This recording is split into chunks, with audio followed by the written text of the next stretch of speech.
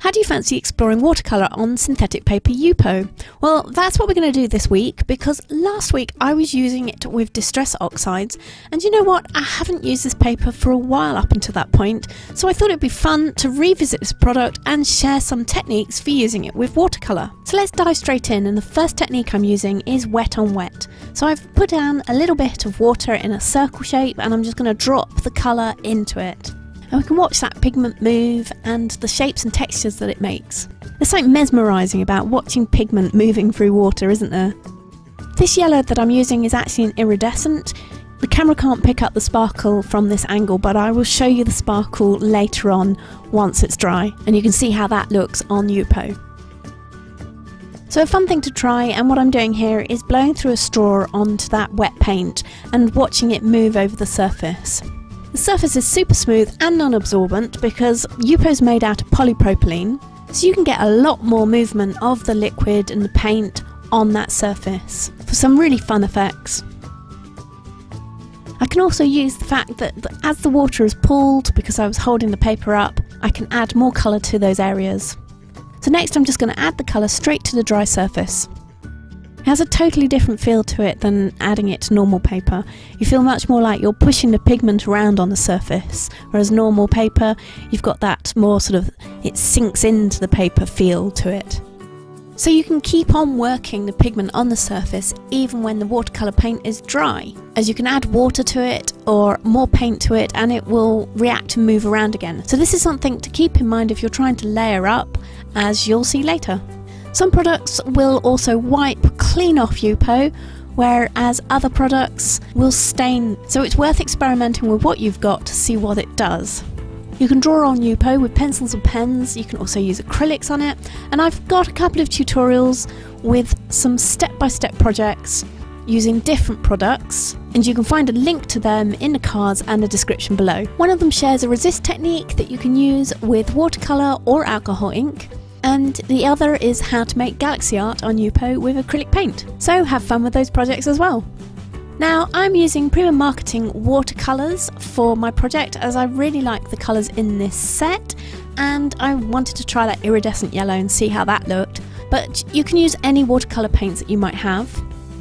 I'm also using Indian ink, which is a lovely drawing ink. If you're in the US, I think you guys call it India ink. So I'm going to apply my Indian ink with a brush, and my surface is mostly dry.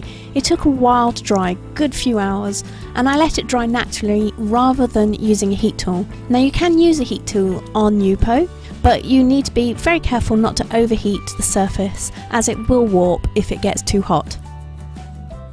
The nice thing about the Indian ink is that it just sits on top of that watercolour layer as the watercolour layer is dry, and it's not mixing with them or dislodging them. Now if I tried to use more watercolour paint over the top, then it would have mixed with the layers underneath, and you'll see that in a minute. But what do you think? Will you try Yupo or other synthetic papers? Have you tried them already? What have you been using them with? I would love to hear, so leave me all your comments and just let me know. I hope that this project has inspired you, plus there's other two projects that you can go and visit as well. And if you are finding this video useful to you, then please do like it, share it with your friends, and of course if you're not one of my subscribers, subscribe to my channel. It'd be great to have you on board. I've got lots of art and craft, tips, tricks and inspiration videos for you to watch. And of course let me know if there's something particular you'd like to have covered, as I'm always happy to take on video suggestions, so just leave me a comment. Now the more I'm working on this Indian ink layer, the more I feel that the black shapes are just not working. They're too disjointed from that background and it's not harmonising or resonating with me. I experiment a little to try and regain that balance, but it's just not happening and I'm liking it less and less. So it's time to be bold and change it up a bit. So I'm going back to that iridescent paint and using it to add my bold shapes to this piece. Now the Indian ink is mostly dry, so it isn't really mixing with the paint, but where it is still slightly wet, it is breaking up a little bit and adding more texture. The blue paint, however, underneath, it is reacting with the water and mixing with the yellow to give a green colour shift, but it looks almost patina-like, so only adds to the effect. I have to admit that I'm still not sure if I like where this piece is going. I'm at that stage in the creation where I'm thinking this could just be a complete mess.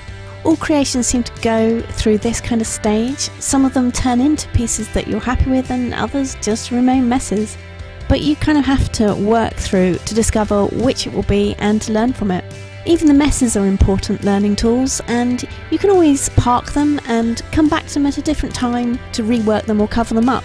So never give up and keep on going. You're either going to save it or you're going to park it for another time.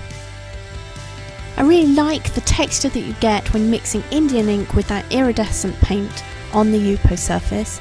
So I'm adding more of both and letting them mix naturally to get that texture. And you can see how I'm getting bolder and bolder with those shapes as well. You can also see how the paint pools nicely and sits on that Yupo surface, so I'm going to let it dry in those pools rather than try and spread it around too thinly. And you'll just have areas there of saturated colour. Now it's just a case of letting that layer dry completely before adding to it. And once that layer is dry, I think you can see it, the sparkle is much more visible and you get that gold effect of the iridescent yellow. Now I will show you a close-up in a minute so you can see all of the textures and you can see that metallic look in more detail. To finish up this piece, I'm adding in those Indian shapes again.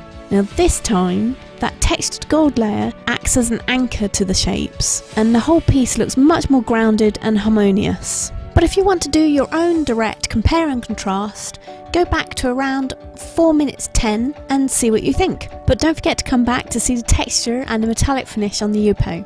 So as promised, here is a closer look and you can see the metallic sheen of the iridescent paint and the interesting texture that you get when you mix it with Indian ink, plus the texture you get with the Yupo when using different watercolour techniques such as the wet on wet and the wet on dry techniques. Let me know how you get on and do link me up to anything you do on social media, and all my links are below. Don't forget to subscribe to my channel and like the video, and I'll see you all again next time with some more art inspiration tips and tricks. Thanks for watching, bye!